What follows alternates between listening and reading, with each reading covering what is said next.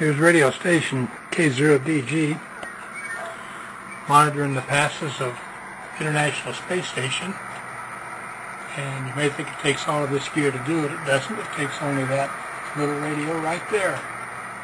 Tuned to the frequency that's the calling frequency for Zarya, the satellite name of the International Space Station. And we have our tracking program going, Satscape, and we'll catch the space station coming around on this pass in a moment.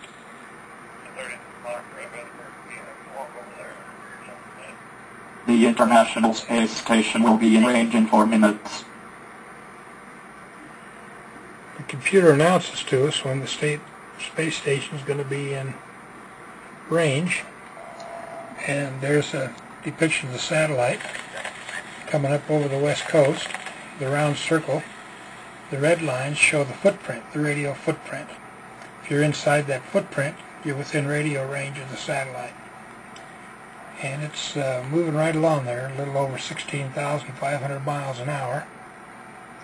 Going in the same direction as the Earth roughly, but the Earth is only going 1,000 miles an hour at the equator, less at 45 degrees where we are.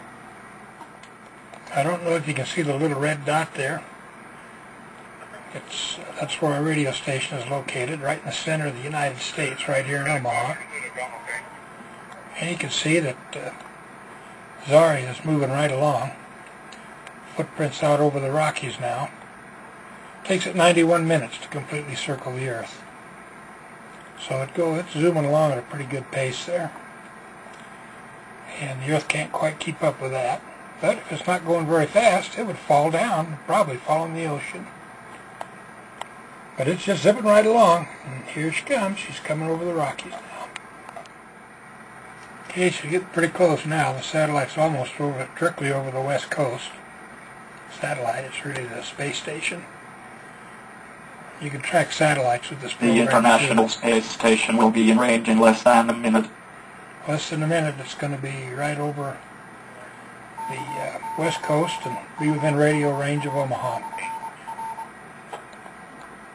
The space station is currently in range until 1328. Okay, we're in range until 1328. It's about 9 minutes. So she's just coming almost right over Portland, Oregon, Vancouver. And she's going to go to the north of us here. The last pass, she went right over Omaha. This time it's a little bit further north. And it'll be here again in roughly an hour and a half. Currently in range until 1328.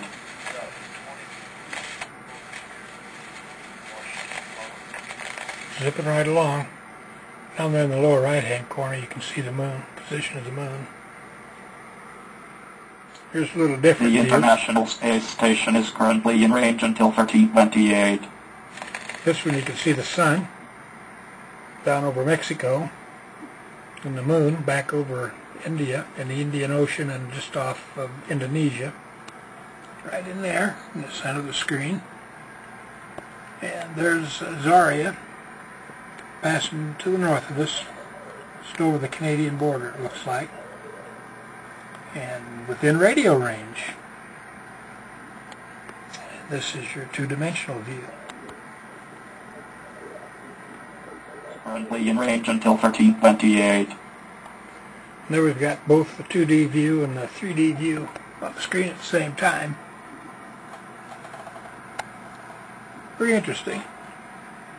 This is real time. This is actually what's happening right now. 1823 Zulu on May 14th, or 1323 local time. This program, Satscape, can be run by anyone. It's a free program and anybody can run it.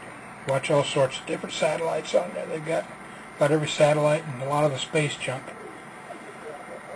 on there that are tracked, and you can just pick which ones you want to track and track them.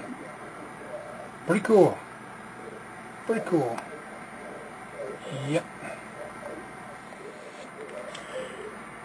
The web page where you can download this program for free is in the text of the message, the email. It's a lot of fun to play with, so I hope you have a good time with it. Feel free to download it and do with it as you will. You don't have to be a ham. It's available to the general public as well. Yep. So go at it. Ciao, ciao. Sayonara. 73. It's K0DG over and out.